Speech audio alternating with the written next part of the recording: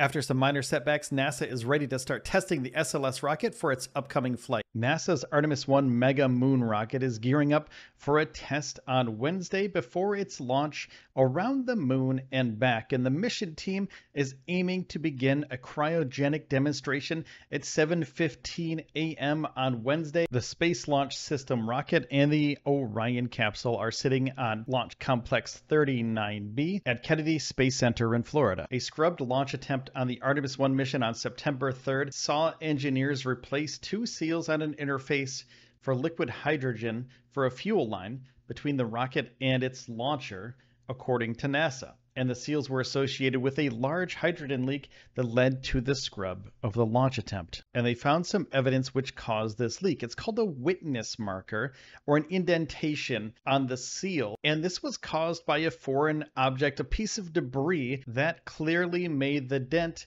And the indentation was under 0.01 inches. That's about 0.3 millimeters.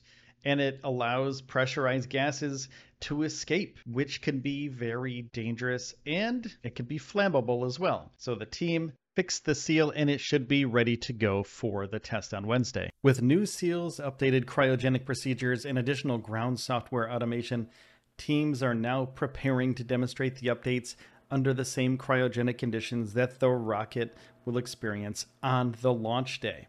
And if this test doesn't go well, NASA may be moving the SLS rocket back to the vehicle assembly building to do more repairs. They would rather do them out on the pad. It's a little bit easier out there than moving the whole rocket back to the vehicle assembly building, which could put months into the time frame for the launch. And during this demonstration, there are four main objectives, including assessing the repair to address the hydrogen leak, loading propellants into the rocket's tanks using the new procedures, conducting the kickstart bleed, and performing a pre-pressurization test. And based on recent engineering assessments, this new cryogenic loading procedure and ground automation will transition temperatures and pressures more slowly during tanking to reduce the likelihood of leaks that could be caused by rapid changes in temperature or pressure on the site. And after the liquid hydrogen tank transitions from the slow fill phase to the fast fill phase, teams will do the kickstart.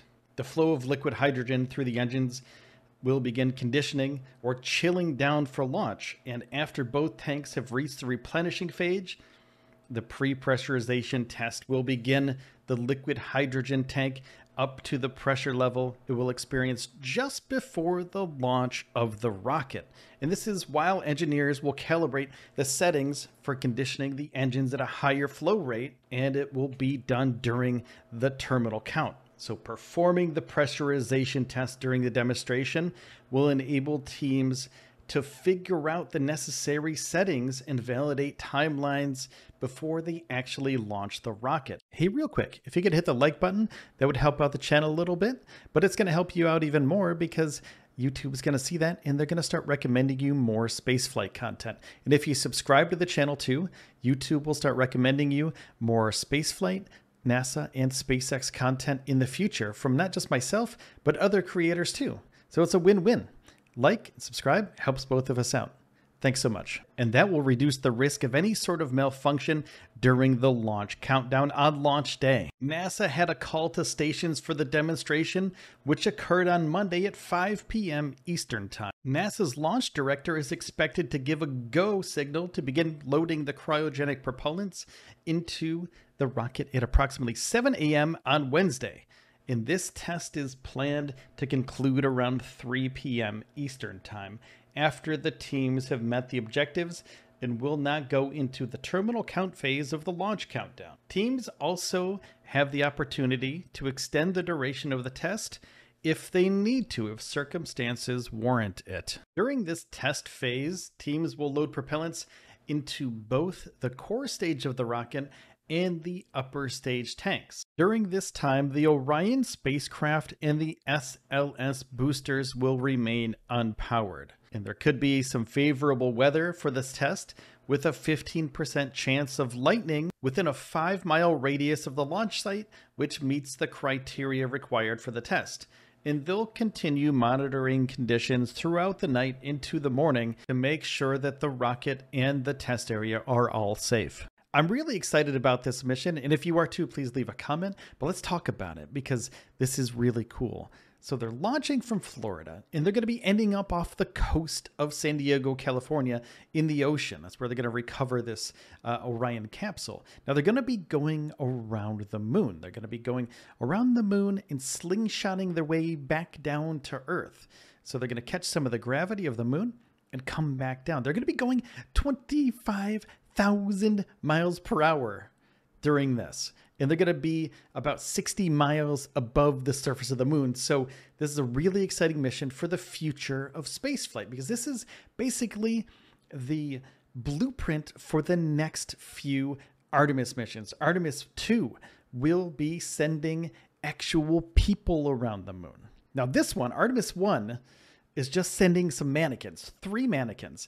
There's a full-size, full-body mannequin, and then there's 2 other mannequins. Those mannequins have no arms and no legs, but they have sensors throughout their body to kind of show what's going to be happening to humans as they fly around the moon, what it's going to be doing to their bodies as they experience the G-forces of coming back into Earth's atmosphere and leaving the Earth and going around the moon and coming back. So this is a really exciting mission for science and for engineering. Now moving forward, it's going to be going 25,000 miles an hour, like I said before, but it's also going to be 5,000 degrees as it's entering the Earth's atmosphere. It's going to be skipping off the Earth's atmosphere when it comes back in. So it's going to hit the atmosphere, dip in a little bit, skip out, and then go back down towards the Pacific Ocean off the coast of San Diego, California. If you think about it that way, how cool is this mission?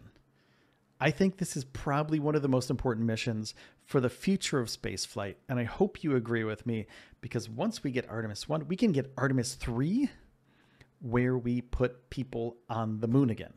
And from there, we start building a base. We start building the future of humanity in space right there on the moon, our nearest neighbor, and then moon to Mars is the final objective.